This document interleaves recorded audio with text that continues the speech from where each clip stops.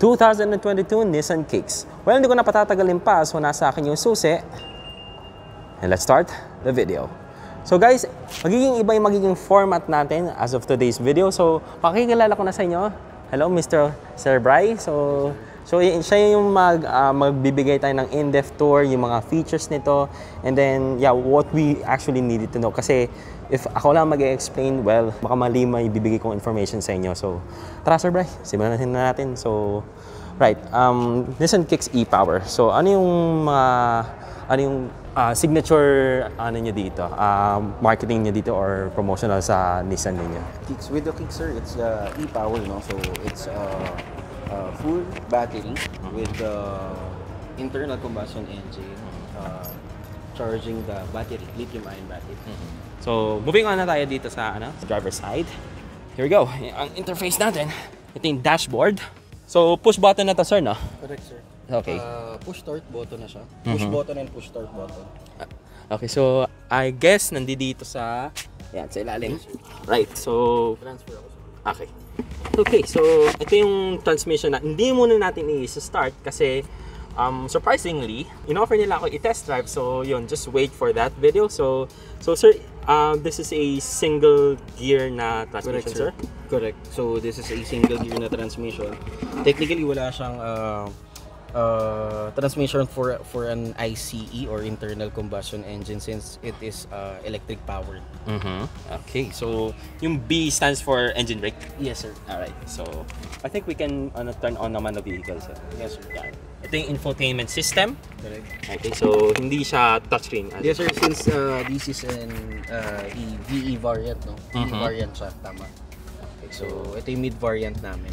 Okay, so yan yung mga channels, different kinds of channels, tapos yung menu and display. And pero ano siya, pwede siya Bluetooth. Yes, sir. Bluetooth phone connectivity. And dito yung, ito ba yung yung sa lights. lights. And yung microphone. Ito yung sa microphone na kaya. Presumably this is a boom mic as we expected. Okay, yun natin yung mga normal natin tinitignan. Tulad ng window visor sa rear. Tapos yan, dito may ilaw sa gitna. So grab handles. There you go. And then, ito naman, Sir Bry, is the electronic parking brake. Yes, sir, correct. And under that is yung kanyang brake auto hold. Okay.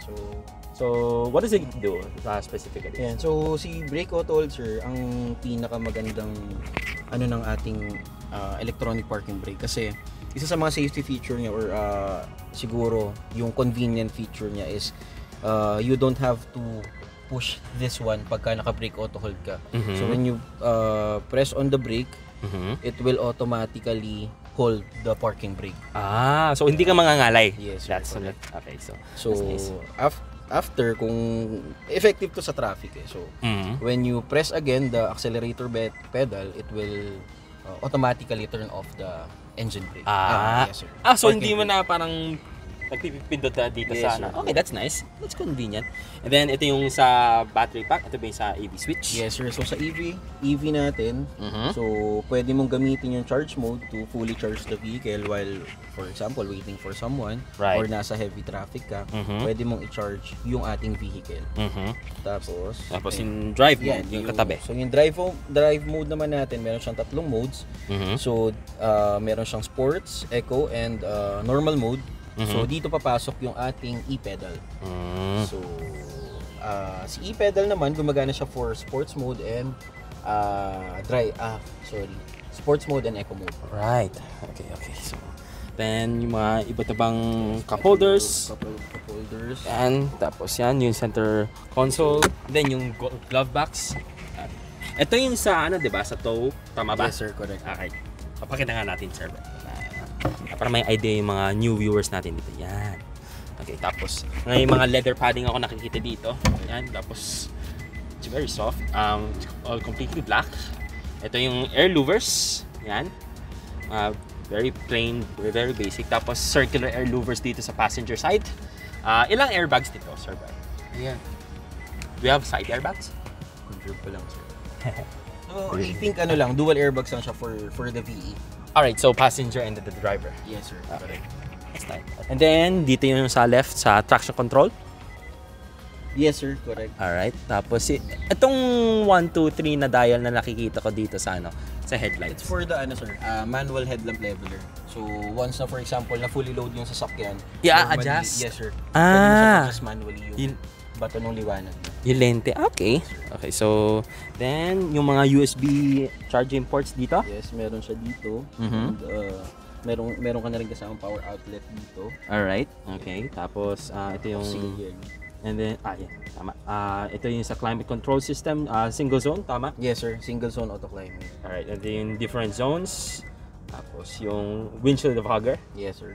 Okay, tapos air circulation. Every time backup, pagka bubuksan mo ba yung aircon dito, is it always off? Kasi minsan may mga sasakyan na alam mo, galing yung fresh air, lagi nyo na binubuksan eh. So, I think it's natin.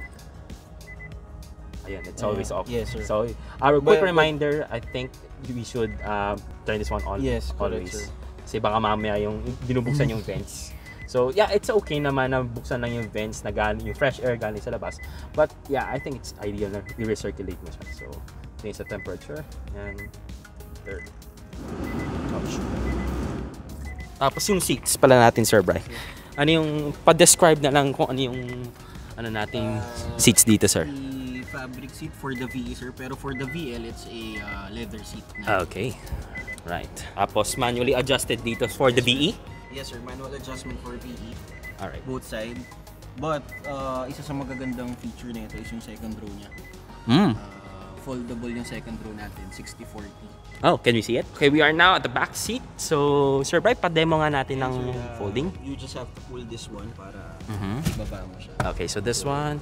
Alright. So, ayan, may access na kayo sa cargo space. And ito yung folding seats. It's very convenient. It's really nice for the Nissan.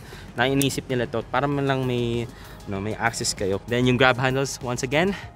So, ilang ang nito, Sir Bry? Yung cargo space? It's a 470 liter. When if it's folded? Yes. Okay. When if it's the seats are up? I think 470 sir with the lang sir cargo. But with this ay wala pa tayong wala pa tayong data. Okay. For folded. Okay. That's nice. Pero I think bigger siya. So feeling ko mga nasa 600 to 700 cargo capacity when folded. Alright. Tapos may partition. Yes, tama ba? May partition to? Tulo cover para dun sa Though hindi siya pwedeng patungan kasi medyo malambot lang. Yeah. Ayan. Okay. Nice. Okay, so let's pull it back up. So, pero wala tong center armrest? Wala sir. Wala siyang center. Okay. Tapos yung fuel tank nga natin, sir. Yan. Ito yung fuel door. 41 liter. 41 liters. Okay, that's nice.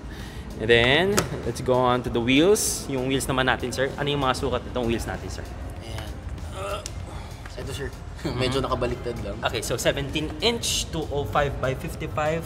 Tapos 2-tone yung design, no? Correct, And then 5 lug nuts pet, 1, 2, 3, 4, 5. Tapos, it's really quite unique. And this fashion of age is yung disc brakes sa likod.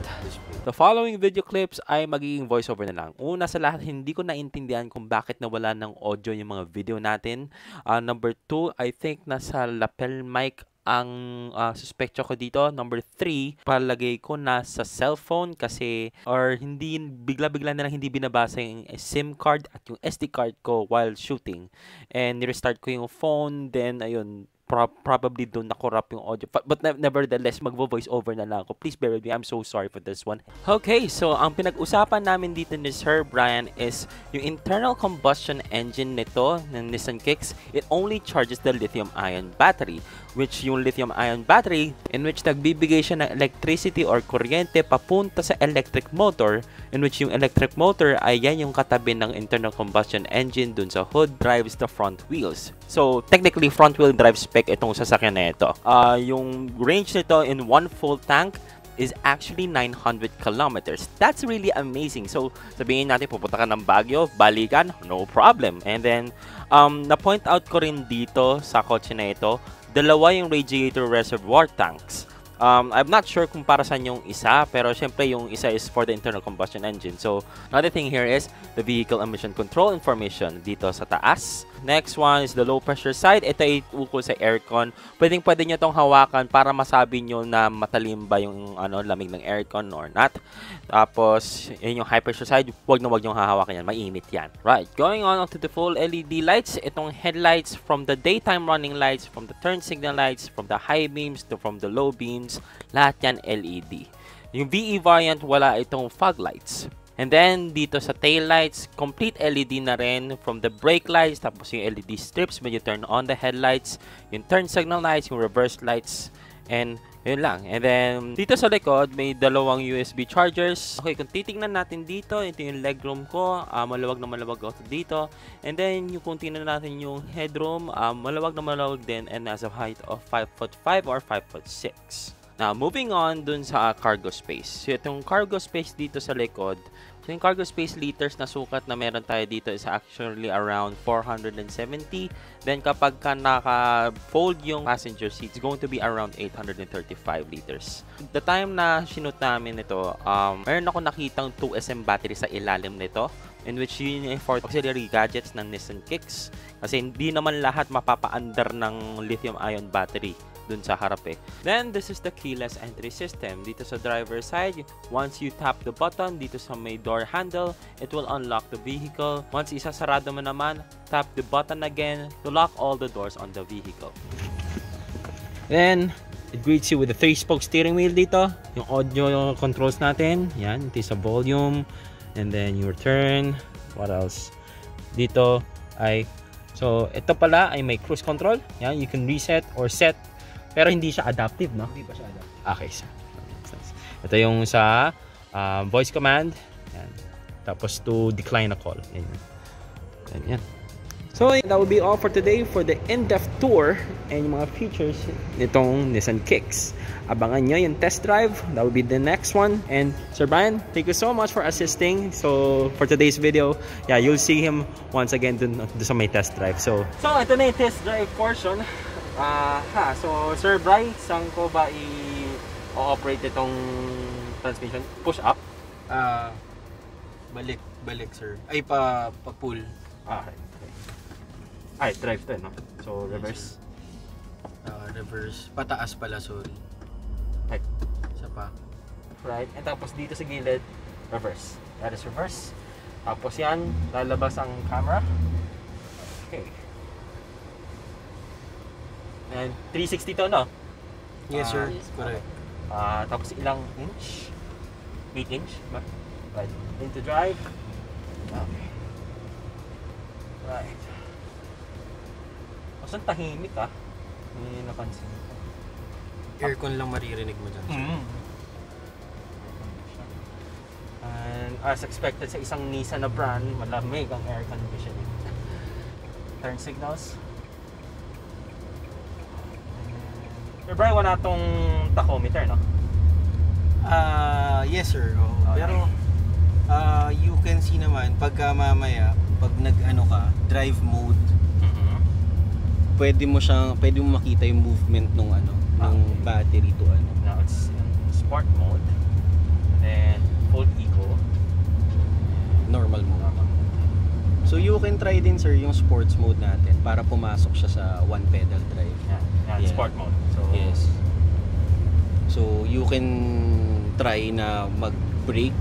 So, pwede mo siyang i-release. So, habang nire-release mo siya, gumagana yung regenerative braking niya. So, yung regenerative braking niya is nagcha-charge siya sa battery? Yes, sir. Wow, that's nice. Tapos ang lakas parang nag-engine braking, Correct. Grabe, So, you can do it sa sports and eco mode. So, that's eco mode. Yes. Saan preno? Hindi mo kailangan pumapag sa preno. Ito yung infotainment system. So, yung right from the previous video, VE. Tama na, sir, right? Yes, sir. VE. Yung dinate natin. And then this one is the top of the line variant. DL. And there are multiple colors naman. May, alam ko, may red, cane red, tapos may orange. Tapos may mga several colors na exclusive for the VE variant. Parang may blue pa ata. Pero ilalagay ko na lang dyan. Yeah, I know hindi nabibigyan ng justice yung video, pero ayun, tuwing bitaw ko na bitaw dun sa accelerator. Parang may preno talaga na parang engine braking. Sorry, U-turn tayo. Just like I said kanina, EPS ito. So it's very light. EPS na? Yes, sir. Okay. So big spoke steering wheel, tapos yung ating wipers. Yan. Overall, yung instant acceleration yun yung napapansin ko. Kung may parang may instant braking. Ayun, since nasa sport mode tayo. So kapag ka naka-normal mode, ayun parang walang masyadong engine braking. Correct. So doon nawawala, sir, yung regenerative braking niya. Okay. So normal mode. So kailangan talagang tumapak ng preno para mag-charge na. Yes, sir. Okay. Nag-enjoy na ako dun sa So let's give some free power.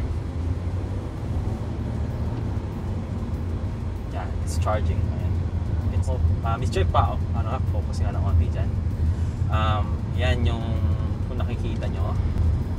Right? And then when I release the throttle, yan, yung regenerative braking. So far so good pa naman sa Nissan Kicks. I highly advise ito kung sabihin natin, lalo na sa mga panahon natin ngayon, nagmamahal na yung gasolina. Although may mga rollback na rin, thank God for that. Yeah, this is like entering the future na rin. I know yung may mga charging stations na ayun nga pala, no, this does not need any charging stations kasi what we're doing, it's actually charging the battery. Tama, no, Sir Bryce? Yes, correct, nice. Okay, one down sa e-power ng Nissan. So yeah, very comfortable naman, very quiet. May nga nating patayin yung hindi na patayin, hinaan natin yung mga truck lang na naririnig natin. For the VL variant, sir, is it's a leather seat na siya. Okay. Tapos yung fabric yung ano ba? VE na. Okay. Yeah. Nice. Medyo mahihilo yung mga pasahero niya kasi damba ng onti yung sasakyan. Yes, sir. Especially pagka first timer ka. Ayan, eco. Sir, kabila pa yung diretso mo pa, sir. Sorry. Oof. You can enjoy it more para hindi bitin yung test drive mo. Yeah, it has the power. Yun yung nakuha ko. So, yung kapag sabihin natin kailangan mo ng lakas, both yung lithium-ion battery and then the internal combustion engine, they work together, no? Yes. For the full power. So, well done. This is a Nissan Kicks. Okay. Ito pala yung pinagkaiba dun sa top of the line. Ito yung fog lights. Yan. Check natin yung kabila. There you go. And then, ito yung infotainment system. There you go. Yan, yun yung most close-up look. So, doon lang magtatapos ang test drive natin for today's video. I hope you enjoy for that. Eric, maraming salamat. Ay, sige. Thank you so much. Thank you so much. Once again, gusto ko lang sana magpasalamat sa Nissan Commonwealth for providing this unit for today, for this test drive. And gusto ko lang sana magpa-shoutout sa mga tao na ito who really appreciate for this content of today and this authorization. Si Ace Alas, Area Sales Head, SHIELA de ALCA, General Manager, Brian PINEDA, Nim Genius, Lance de la CRUZ, Manager, and JHOY Tapulayan for the Marketing Professional. Siya yung pinakauna ko na contact dito. But ayun, for the mention na staff dito sa Nissan Commonwealth, thank you so much. So ayun lang guys, bye-bye. Buhay ka. Bye! Bye!